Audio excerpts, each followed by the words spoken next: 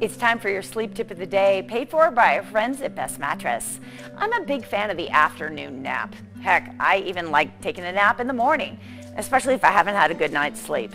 And if you're home all day, you may be more likely to take naps. Studies show people get more done when they've had a chance to refresh. And according to the Mayo Clinic, napping offers various benefits, including relaxation, reduced fatigue, increased alertness, and improved mood.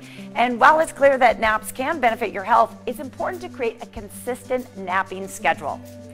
Keep naps between 10 and 20 minutes and take naps early in the afternoon. That is what is advisable. Now that you've learned how to nap like a pro, grab a pillow and give it a whirl. Best Mattress cares about your sleep.